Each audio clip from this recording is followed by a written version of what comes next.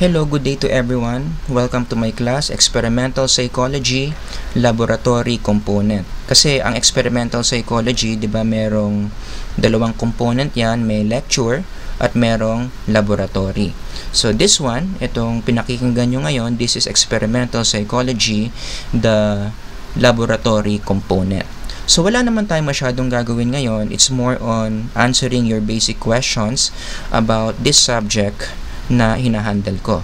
And usually, when students enter a subject for the first time, meron silang tatlong tanong about the subject. Number 1, who is teaching the subject? Number 2, anong mga requirements for that subject? And number 3, the most important is, what will you learn from this subject? Remember, nagbigay kayo ng malaki-laking tuition fee para makakuha ng experimental psychology, no? So, sa tingin ko, nararapat lamang na maintindihan nyo kung ano ba yung kapalit nung money na ibinigay nyo. Anong skill yung matututunan nyo in exchange of that hard-earned money that you have. So, yun lang. Itong tatlong tanong na ito, sasagutin ko lang for today and then we are done for the first lecture video. Let's start with my identity. Ako si Chester Howard Manalo Lee. You just call me Sir Howard. And I think my name is very unique. It's very easy to remember because it is an international name. Chester is English, Howard is American, Manalo is Tagalog, and Lee is Chinese. So parang United Nations ang dating. At dahil ako ay kombinasyon ng Manalo and Lee, you can assume, at totoo naman, that I am half Chinese. Okay, so my mom is pure Pinay and my dad is pure Chinese, so that makes me half Chinese. I am also a registered psychometrician. So, kayong mga nakikinig sa akin, mga psych majors, dapat isa yan sa mga goals nyo, no, in the future. When you graduate, kukuha kayo ng board exam for you to be a registered psychometrician or a registered psychologist, or pwede rin namang both. So, isa yan dapat sa mga plano nyo. I graduated from De La Salle University, Manila, batch 2006. I have degrees, plural form, in psychology and education. So during this time, ako ay kumuha ng dalawang diploma from our beloved university. One, AB Psychology, and the other one is Bachelor of Secondary Education. So ang pamantasang De La Salle, tinuruan niya ako kung paano maging isang psychologist at maging isang guro. And last 2012, I was able to complete my master's degree also from La Salle in Human Development Psychology. At alam ko na alam nyo kung anong ibig sabihin ng Human Development Psychology, di ba? Sa flowcharts nyo, ito yung DevPsych.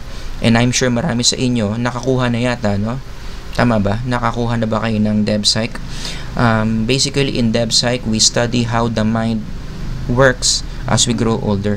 Kasi yung pattern ng mind ng tao, nag-iiba-iba yan, depende sa edad. 'Di ba? Iba yung mind ng bata, ng infant, versus sa mind ng isang bata. Na ibang-iba sa mind ng mga adolescents, na ibang-iba rin naman sa mind ng mga adults. So basically, that's what I study in human development, how the mind changes as we grow older. And then just last year, 2019, I decided to further pursue my studies in human development psychology. Nagpi-PhD ako ngayon. So, hindi ko alam hanggang kailan ako magpi-PhD, kaya question mark, 2019 to, hindi ko alam, pray for me, na sana matapos ko itong pagpi-PhD ko as soon as possible.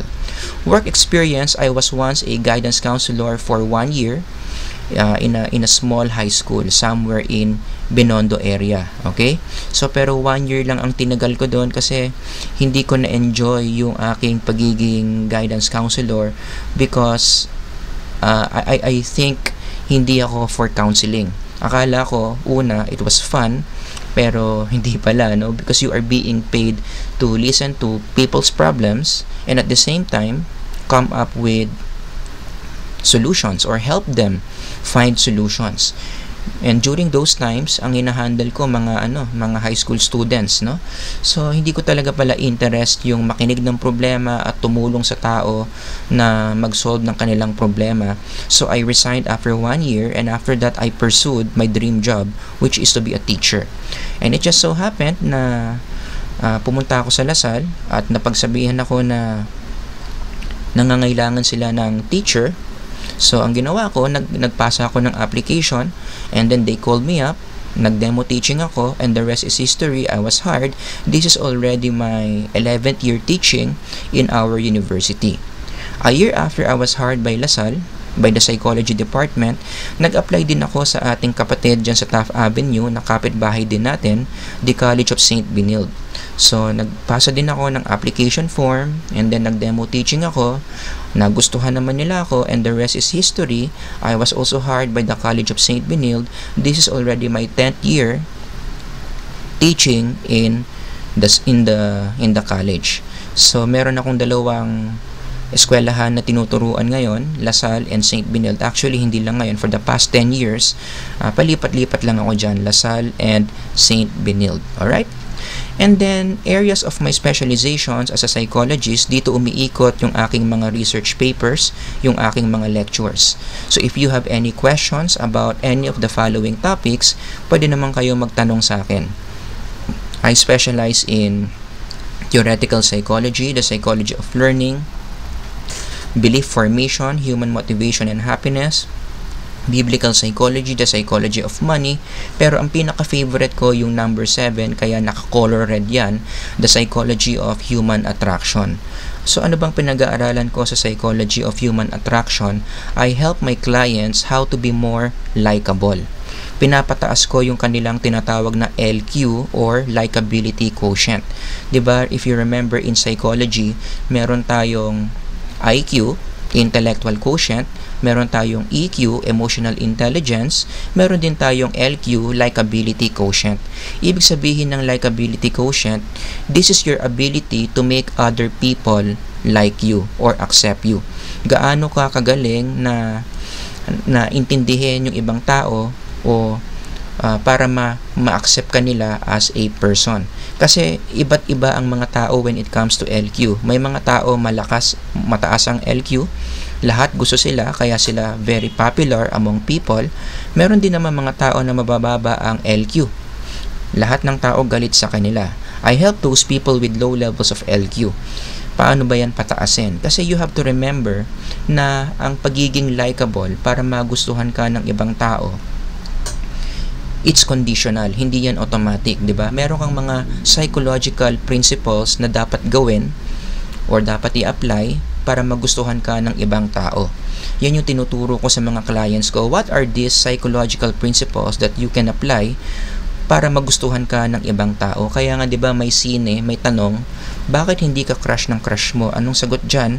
Ang sagot dyan, hindi mo kasi ina-apply yung mga psychological principles that will make your crush like you back. So yan yung mga tinuturo ko sa aking mga clients. How do you apply the psychological principles to make other people accept you as a person? Pero bigyan ko kayo ng isang clue or ng isang demo kung ano ba ang isa sa mga sagot sa tanong na yan.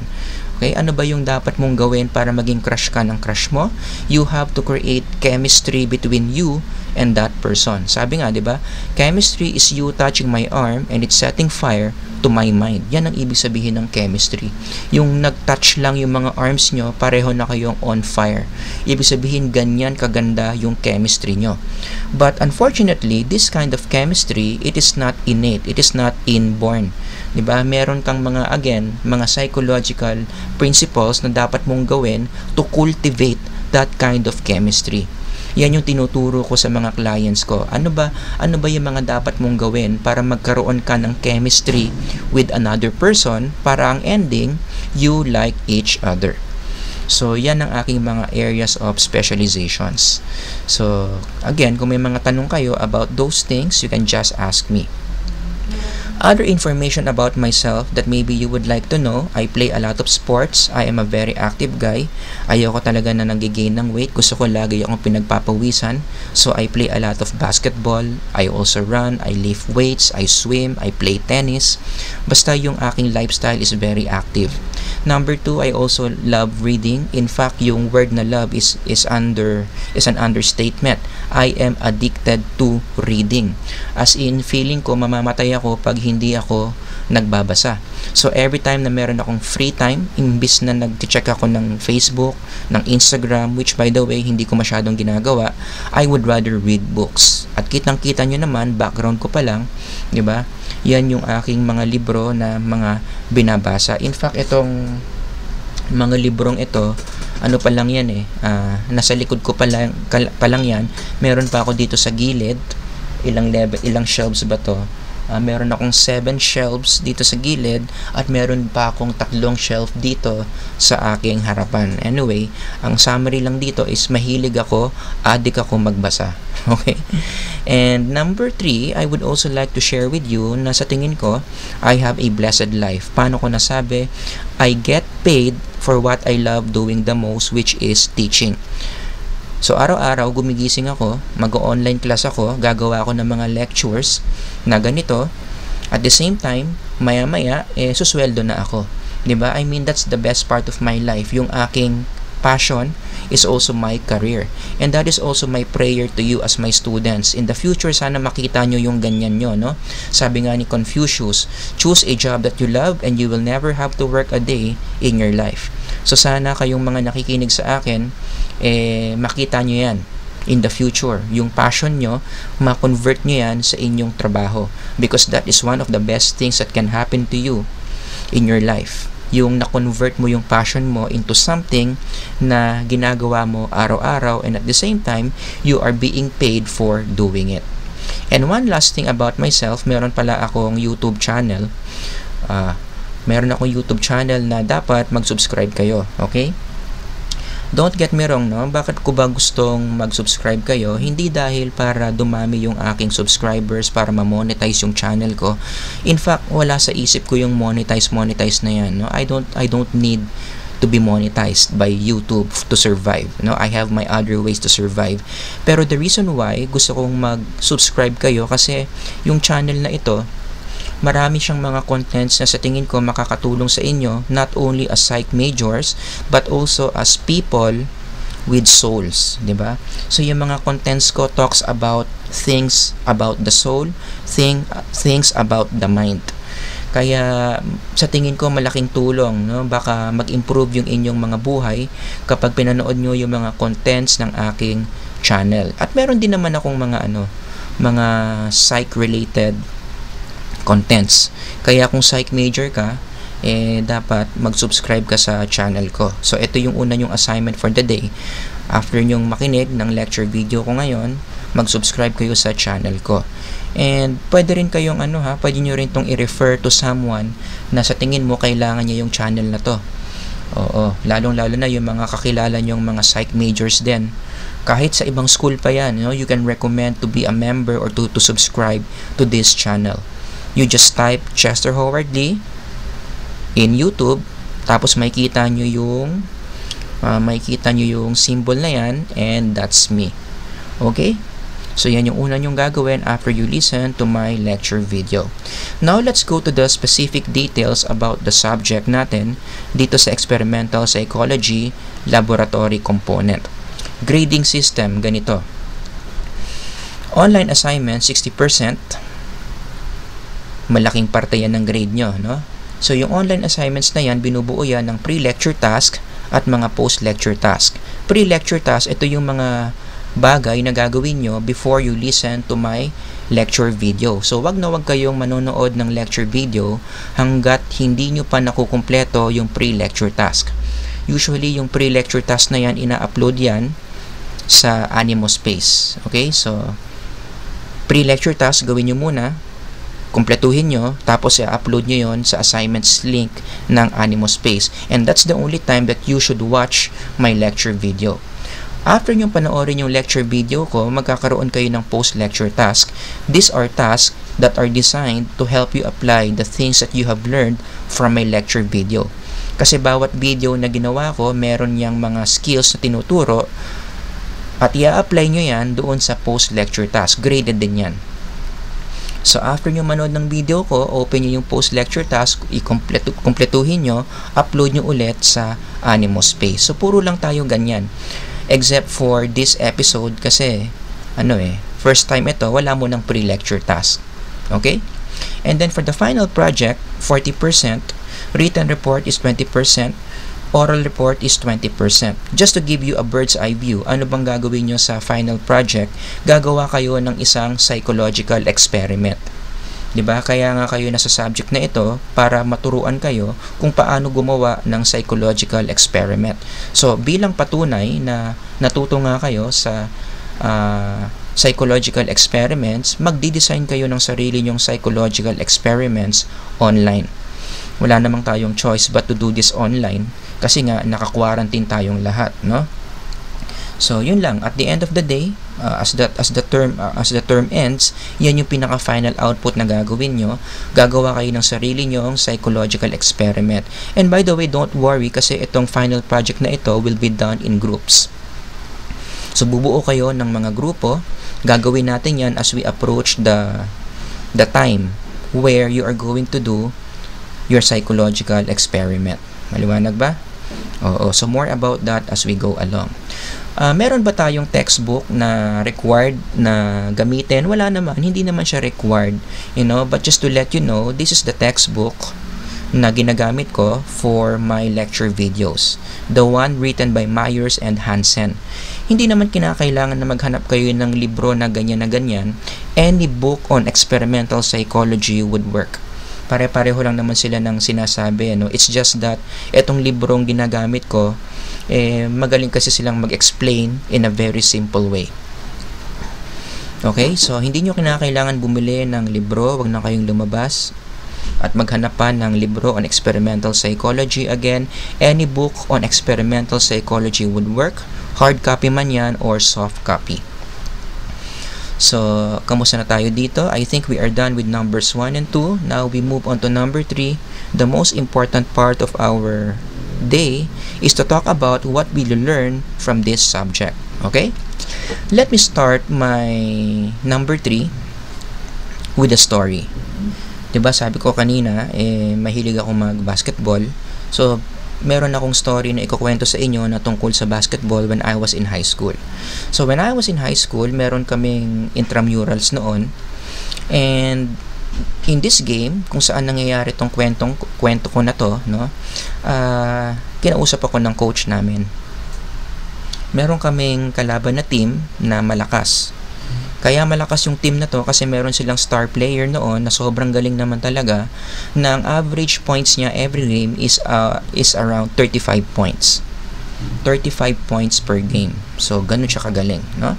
So, sabi ng coach ko sa akin, Howard, this game, para matalo natin tong team na to, kinakailangan mahinto mo sa depensa etong magaling na player na to. So, ngayon, hindi ka i-score, sabi sa akin. Huwag kang umiscore ngayon. Ang goal mo, bantayan siya. Huwag siyang maka 35 points. So, yan yung goal ko for that game. No? So, it's a very big challenge for me kasi syempre gusto ko rin namang umiscore, pero I want my team to win, so nag-sacrifice na lang ako, no? So, sabi ko, hindi ako i-score for this game, magpo-focus ako sa depensa. Ngayon, to make the long story short, nagsimula na yung game, nag-experiment ako ng iba't ibang mga depensa ko para hindi siya makascore ng 35 points. So, yung una kong strategy, yung tinatawag kong pesky defense, diba? Ibig sabihin ng pesky defense sa basketball terminology, talagang as much as possible, ididikit mo yung katawan mo doon sa binabantayan mo. Hindi mo siya bibigyan ng space drumibol, hindi mo siya bibigyan ng space na makagalaw. So, yun yung una kong strategy. Naging matagumpay ba yung strategy ko? The answer is no. Kasi, 2 beses niya akong tinirahan while I am giving him a pesky defense. Ganun siya kagaling, no? Talagang winawasiwas lang niya ako. Naka 2 out of 2 siya. Naka 2 layup siya. So, sabi ko, hindi to pwede, no? Kailangan palitan ko yung strategy ko. So, from strategy 1, pumunta ako sa strategy 2. Binigay ko sa kanya yung left lane. Again, if you know basketball terminology, di ba? Kapag binigay mo yung left lane, ibig sabihin, you are forcing him to use his weak hand. Di ba? You are forcing him to use only one side, yung kanyang isang kamay, para mag-move. And mas madaling mas madali siyang bantayan kasi predictable yung movement niya, no? So he only goes to one side. So I just gave him that left lane. Naging matagumpay ba yung aking second strategy? The answer is no. Kasi naka 2 out of 2 naman siya sa strategy na ito. So mabilis talaga mabilis yung kanyang first step, mabilis siyang drumable, na kahit predictable kung saan siya pupunta, nilalagpasan lang niya ako. So nagpalit ako ng strategy, pumunta ako sa strategy number 3, and then binigay ko naman yung right lane. So bakit ko naman binigay yung right lane? Kasi sa basketball, ang assumption is kapag magaling ka sa isang kamay, most likely mahina yung isang kamay mo. Ang tawag namin dyan is weak hand. If you have your strong hand, you have your weak hand. So umaasa ako na baka pag binigay ko yung kabilang lane, ito yung weak hand niya. Ang tanong, naging matagumpay ba? The answer is no. Useless. 2 out of 2. Kahit binigay ko sa kanya yung side where I was expecting him to be his weak hand, hindi pa rin nag-work. 2 beses nilay-upan na naman ako. Ibig sabihin, this guy wala siyang weak hand. Left or right, kaya niyang umiscore. Ganyan siya kagaling. So I am getting desperate kasi at this point, nakailang points na siya. Lahat naman to 2 points, no? So naka na siya, 4, 8, naka 12 points na siya. So, strategy number 4, eto na talaga, desperate na ako, no? Ginawa ko, binigay ko sa kanya yung jump shot. Ibig sabihin ng give the jump shot, kapag hawak niya yung bola, magsasag ako. Ibig sabihin yung lalayuan ko siya to tempt him to take the jump shot. Diba? Kasi kapag lumayo ka sa defender, tapos ikaw yung may bola, lumayo yung defender mo sa'yo, matatempt ka ngayong tumira kasi hindi kanya binabantayan. And what happened? For strategy number 4, the story is different. Etong binabantayan ko, 0 out of 12 sa kanyang performance. Ibig sabihin, to make the long story short, ano pala ang weakness ng binabantayan ko? Wala siyang jump shot. Hindi siya marunong mag-jump shot. Wala siyang outside shooting. So all those times during the game, binigay ko lang ng binigay sa kanya yung jump shot, 0 out of 12. So to make the long story short, hindi siya naka 35 points. 12 points lang siya. At dahil 12 points lang siya, his team faltered, nanalo yung team namin. O, di ba? Ngayon, anong kinalaman ng story ko na yan sa subject natin? Remember, our subject is all about experiment. Okay? And one thing you have to remember about experiment is, isa itong paraan para sumagot ng tanong. Kaya tayo nag-experiment kasi meron tayong isang tanong na gusto nating masagot. So if you have any questions right now in your mind, one way to answer that question is to do an experiment. Doon sa story ko, ang question ko is, how can I stop this guy from scoring 35 points? So what did I do? To answer that question, I used experiment. Sa ating pang-araw-araw na buhay, ganyan din, di ba? Marami tayong mga tanong like, anong daan ang hindi ako malilate? Anong perfume ang mas mabango? Anong ulam ang mas masarap? Mag-aaral ba ako o hindi? When it comes to relationships, 'di ba? Pag marami nang liligaw sa iyo, sino ba ang pipiliin ko? So these are the questions na meron tayo sa ating pang-araw-araw na buhay na kayang-kaya sagutin ng experiment. So again, going back to those questions, kung gusto mong malaman yung mga sagot dyan, one way to do it, mag-experiment ka. Now, even in psychology, 'di ba? Tayong mga psych majors, marami rin tayong tinatanong about how the mind works. Are males more sexually aggressive than females? Are married individuals happier than unmarried individuals? Can religion lower down stress level? Diba? Mga tanong ito in psychology. And the thing is, kayang-kaya nating masagot itong mga tanong na ito simply by using experiments. Diba? Isa yan sa mga methods na pwede nating gamitin para masagot yung mga tanong natin about how the mind works. Sabi nga ni Ralph Waldo Emerson about experiment, no? All life is an experiment. The more experiments you make, the better. The more experiments you make, the better. Bakit? Kasi the more na nag-experiment ka, mas marami kang tanong na nasasagot. And the more questions that you are able to answer, the better your life becomes. 'Di ba? Kaya yan yung ginagawa natin dito sa subject na ito. I am teaching you a skill which is to answer a question. Pero ito ang medyo problema when it comes to experimenting, no? Doing psychological experiment is not easy. Marami kang mga concepts na dapat maintindihan, marami kang mga methods na dapat sundin for your experiment to be effective. 'Di ba? Sabi nga nila, no, isa sa mga pinaka-technical na subject na pwede na makukuha mo sa pagiging psych major mo is experimental psychology. Kasi napaka-ano natin dito napaka-obsessed natin dito sa methods. Napaka-obsessed natin dito sa mga concepts, sa mga technical terms para masigurado mo na yung experiment na ginawa mo ay tama. And that's very important, by the way. It's very important to be sure na yung ginawa mong experiment tama ang method kasi doon manggagaling yung conclusion mo So kapag mali kasi yung experiment mo, mali rin yung conclusion mo. And we don't like that. We don't like to be concluding things about how the mind works na mali. 'Di ba? So para masigurado mo na tama yung experiment mo, tama yung pagkaka-execute mo ng experiment, kinakailangan na iintindihan mo yung mga basic concepts. Like for example, if you read the following questions from 1 to 5, ito yung mga questions na dapat alam na alam mo ang sagot para masigurado mo na tama ang experiment mo. Okay? Basahin natin isa-isa. What sign should alert the experimenter that a ceiling effect in a psychological experiment may be present? Give 2 interventions that can be applied in a within-subject design experiment to prevent confounding variables coming from contamination effect. What does it mean when we say that there is interaction between 2 IVs in a factorial experiment? In what way can demand characteristics negatively affect the result of a psychological experiment?